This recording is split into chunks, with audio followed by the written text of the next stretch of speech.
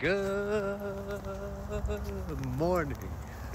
Hope everybody has a bright and beautiful day ahead of themselves. God bless you. Drink more water, stretch, meditate, hydrate, pray. Do good things. God bless you. And Lord, forgive us.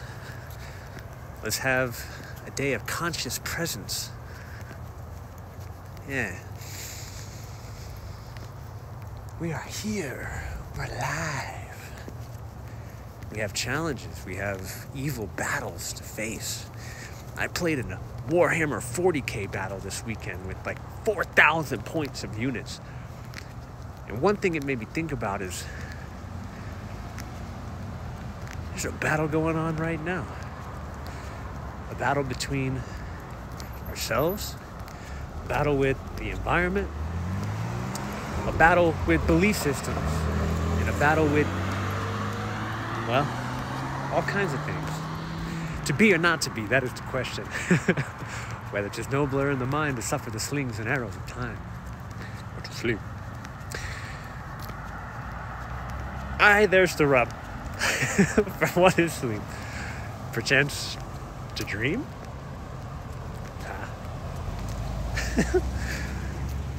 I missed probably 2 or 3 lines, and I don't know the rest.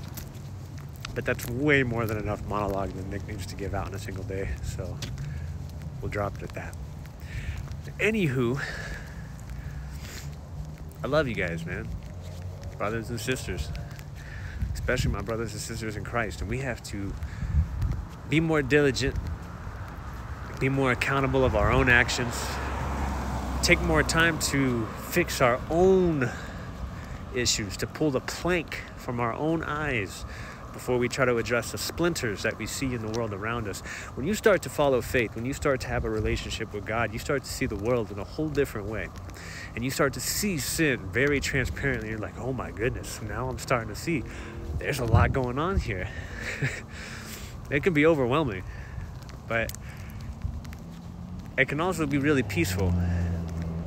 We have to learn how to be in that rocky sea and to keep looking for Christ's face, to not be worried about the turmoil and the tumultuous waves and lightning and everything else going on around us. It's right here.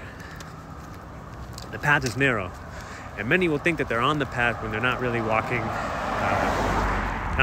it, myself included, all the time.